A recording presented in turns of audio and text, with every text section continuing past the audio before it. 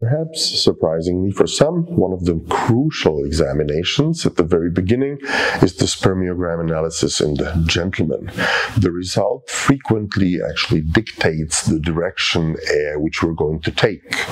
And we'll see if conservative treatment is an option, insemination, or indeed the in vitro fertilization, the stimulation of the ovaries in the woman, the fertilization of the obtained eggs with the selected sperm cells, and the cultivation of the embryos. In the woman, we need to individualize the response to this question.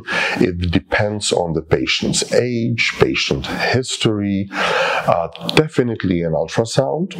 It's a must. Usually there are hormonal levels examined. AMH, anti-Müllerian hormone, is a very valuable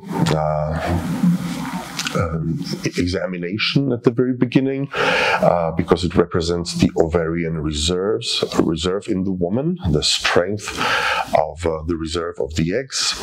There might be other hormonal examinations. There might be a blood test and a genetic consult in both partners if need be, and the other examinations are usually specified based on the patient history or their family history, eventually their previous treatment.